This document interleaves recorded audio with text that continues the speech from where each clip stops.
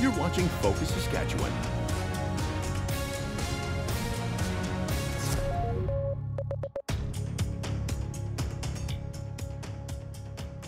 Welcome back.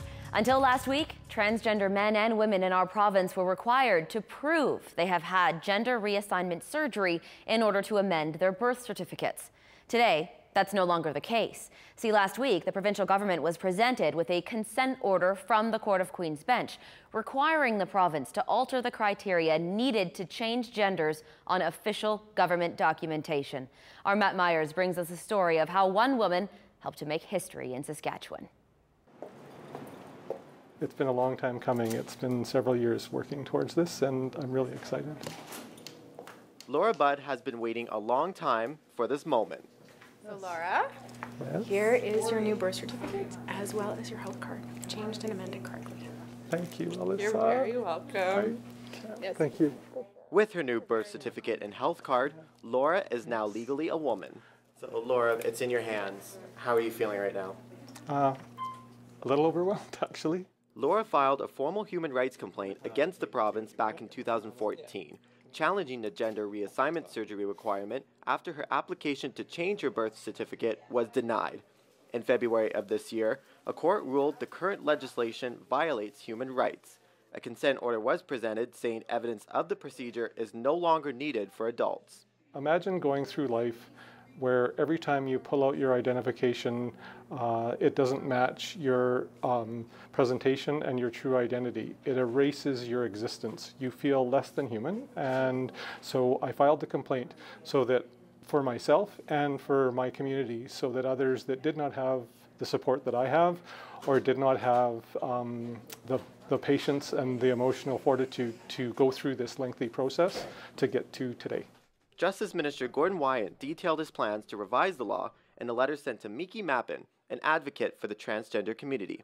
I've committed, of course, that we will formally amend the legislation to remove the requirement, essentially now based on the order of the court.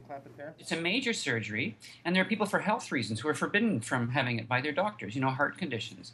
The other thing, of course, is that not everybody wants to have these surgeries. And in the modern day, we've begun to realize that our gender is not really our genitals. Our gender is who we are, in our mind and spirit. eHealth Saskatchewan updated their website on March 1st to reflect the revised birth registration criteria. You are now able to apply for a new birth certificate, driver's license, and provincial health card all at the same time. The consent order is an interim method, but the government plans on holding more consultations on the Vital Statistics Act once the provincial election is over in April. We want to make sure that we do the proper consultation so that the requirements that will be in the Vital Statistics Act are acceptable to those people that it affects. Mappin has experienced the repercussions firsthand and says without proper ID, transgender men and women still face discrimination in today's society. Transgender people will go for a job interview and everything's wonderful, and the manager's like, oh yeah, this is the person we need for the job, and so then they put them on the short list or whatever, and then somebody starts looking at all the documentation and they go, whoa, this is a woman, but the driver's license has an M on it, and so then in a lot of cases, then they'll sort of say, ooh, that's too much trouble for us. Let's hire that other person. Saskatchewan has progressed over the past few years with the inclusion of gender identity under the Human Rights Code back in 2014. But both Wyatt and advocates agree that more can be done. There's not enough beds, spaces in shelters, in homeless shelters, in addiction shelters and that kind of thing in this province. Now, if you're transgender, it's even worse because many times you won't be accepted by the men's or the women's facility.